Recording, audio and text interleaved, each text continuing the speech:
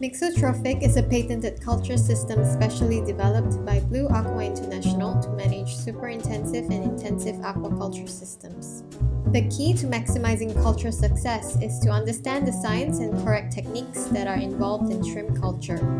Improving existing shrimp farming techniques and overcoming biological challenges can lead towards sustainable aquaculture practices. The mixotrophic system is separated into three important phases: phytoplanktonic phase, phytoplankton probiotic phase, and probiotic phase.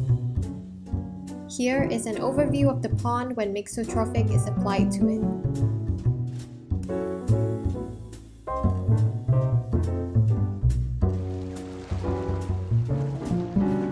The induction of a phytoplankton bloom provides newly stocked post-larval protection against sunlight and predators. Additionally, phytoplankton are a source of food for microscopic animals called zooplankton, which can be both consumed by post larvae during the early stages of growth, thereby increasing available food sources.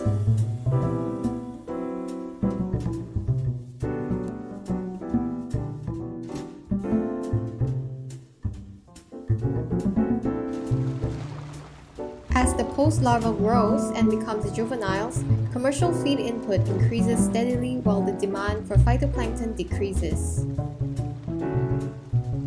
The increase in feed input produces higher metabolic waste and uneaten feed accumulating into organic matter. To help remove the waste levels, probiotic bacteria is introduced to speed up the system's nitrification process, resulting in reduced waste buildup.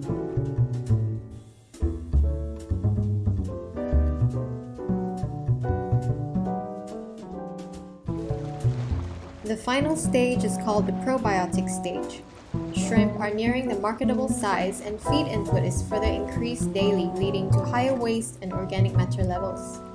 Focus is therefore driven by the urgent need to remove large quantities of organic matter by removing phytoplankton inputs and increasing probiotic input to compete with organic waste levels.